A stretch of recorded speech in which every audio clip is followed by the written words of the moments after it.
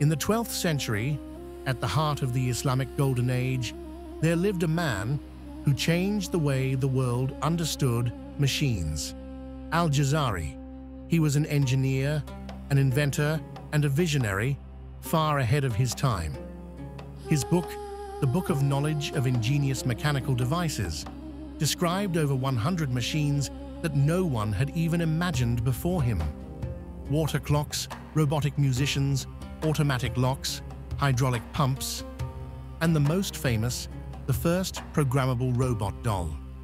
Al-Jazari didn't just make gadgets, he defined the principles of pistons, gears, flywheels, lever systems, and flow regulation, the foundations of modern mechanics.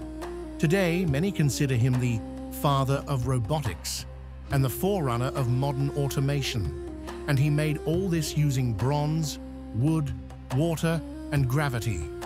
His inventions may seem simple, but without them, the world as we know it may never have been invented.